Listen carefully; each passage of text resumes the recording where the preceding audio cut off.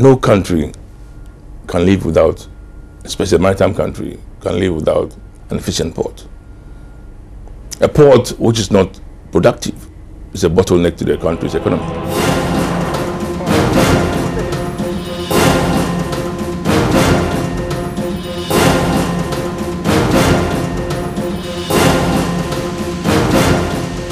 International trade is the lifeblood of economic growth.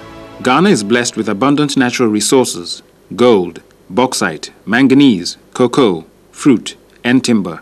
Exported to the outside world, they earn vital foreign exchange for the country. But trade meets imports too. Raw materials like alumina, clinker, crude oil, iron, steel, even wheat keep the wheels of industry turning. 90% of your country's trade passes through the port. And handling over 85% of all our exports and imports, Ghana's harbors are the very backbone of international trade.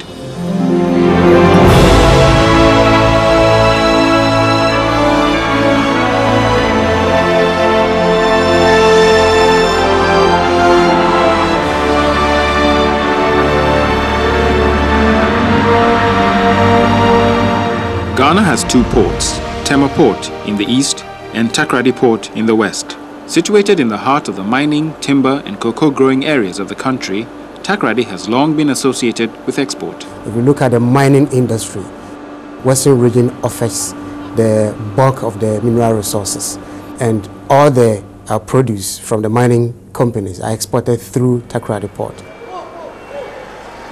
Takoradi handles almost 70% of all national export. But in recent years, import traffic has increased significantly, particularly in the areas of containerized and rolling traffic and transit cargo.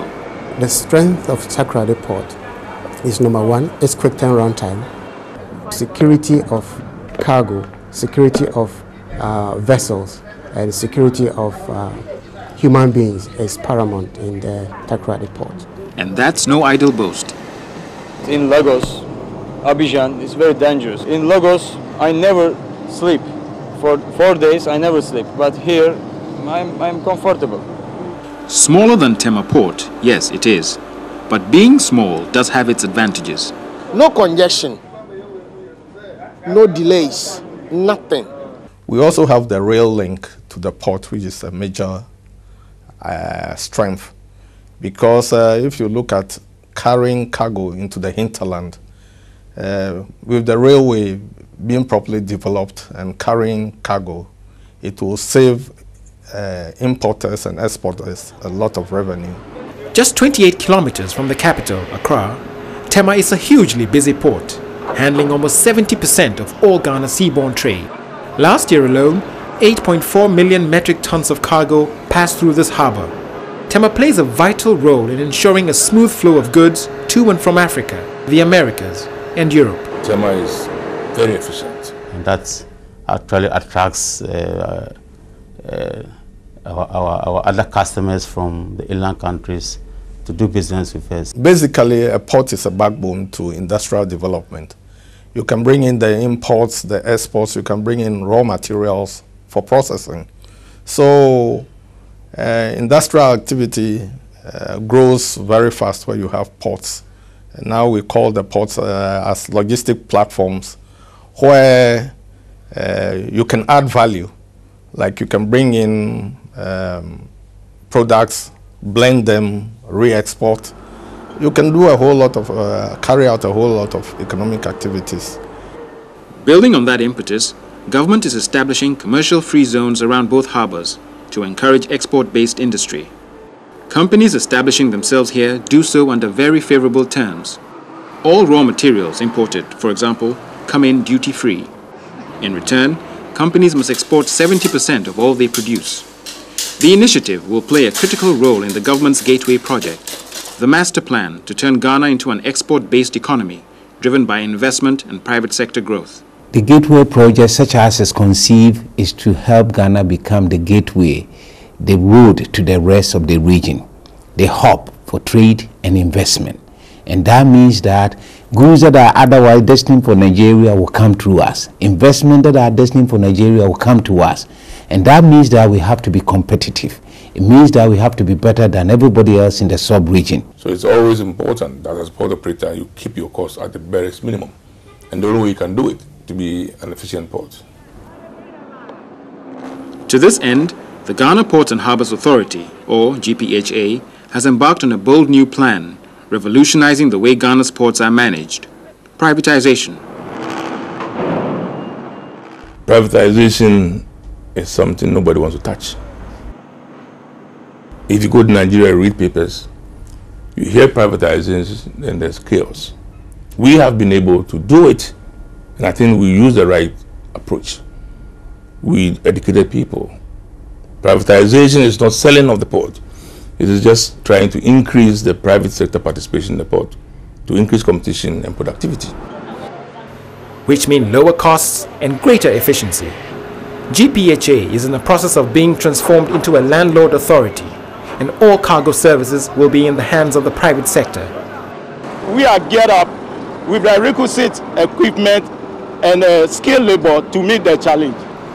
There are now 9 private stevedoring companies vying for business in the port. We believe in competition. When there is competition, there is competence. Every stevedore company's competence shows. They are the biggest beneficiaries, the operators in the port, the shipping lines. They now have good equipment now, and that has also contributed to their performance. They are doing marvelously well. Ship turnaround time is of paramount importance, and at an average of 1.5 days, Ghana's ports have reason to be proud.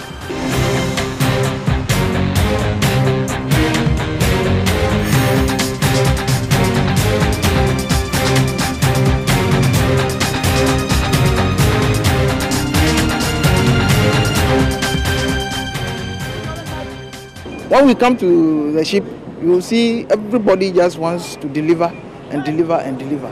Delivery is what it's all about. Cutting through red tape and bureaucracy, government has introduced a streamlined new system of cargo clearance. Unnecessary duplication between the Harbour Authority, Customs and Immigration Services, and time-consuming paperwork has been replaced by GCNet, a computer network linking all major players, allowing shippers to clear their goods, quite literally, at the press of a button. Before, you're talking about maybe spending one full day, processing just the documents in the long room. But now, with this new system, we're talking about 15 minutes. You sit in the office and press a button and, custom has it. That one certainly enhances delivery of cargo. So does this new state-of-the-art X-ray scanner, a multi-million-dollar investment designed to clear containers in the shortest time possible.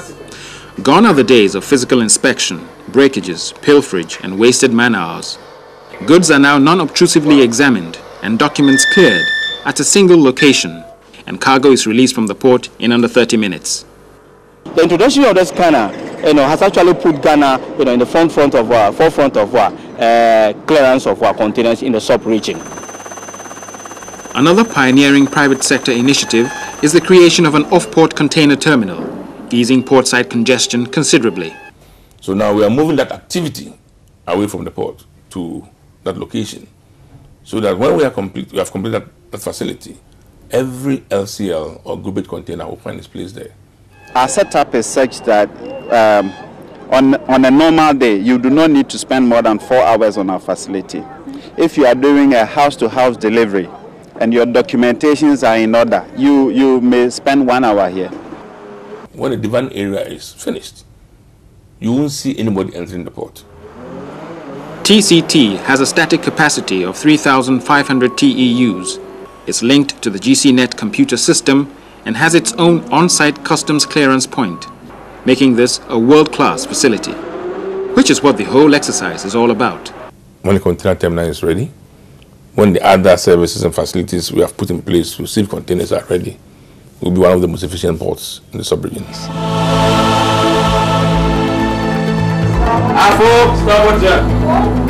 And Ghana is set to do exactly that.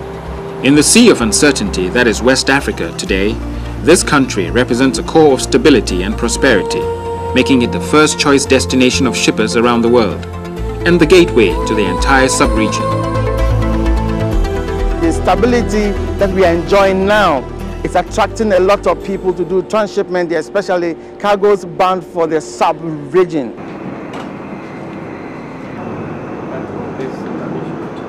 Messina Lines uses Ghana's ports largely for transshipment and have a dedicated port at Tema.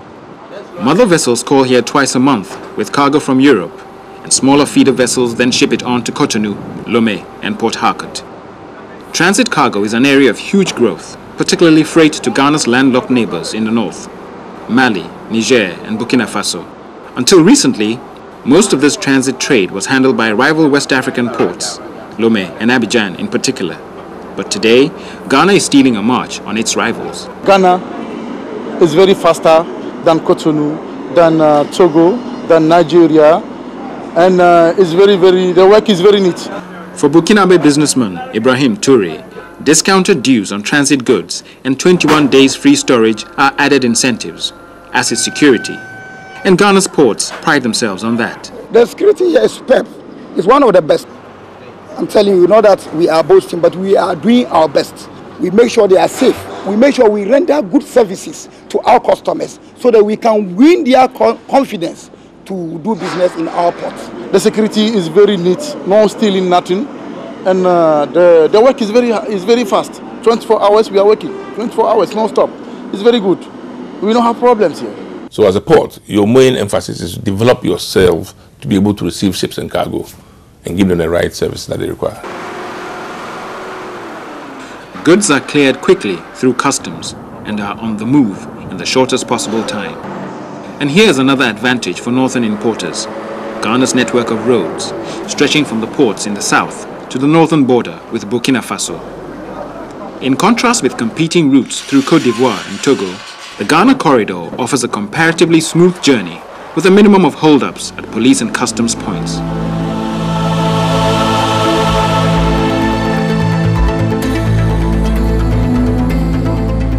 Another vital link in the Ghana Transit Corridor is the planned inland port at Buankra near Kumasi in the Ashanti region. It will be linked to the harbours by both road and rail and have its own customs clearance service. Northern shippers will use Buankra as a transshipment port instead of Tema or Takrady. While the major share of transit cargo is moved by road, there are other options. Both ports are linked to Kumasi in the Ashanti region by rail, and in the near future, the line will be extended all the way to the north. And then there's the Volta Lake, stretching 415 kilometers from Akosombo in the south to Buipe, just 200 kilometers from the Burkina Faso border. A 3-day journey by pusher tugs and barges designed to carry general freight, liquid bulk, and ro-ro cargo. Once fully operational, this integrated network of transport options serves not only to expedite shipment, but will also play a vital role in regional development. We have tremendous opportunity not just to help Ghana but also to advance the cause of integration in the sub-region, and this we take very seriously. So our role in ECOWAS more than ever before is very critical for ECOWAS success.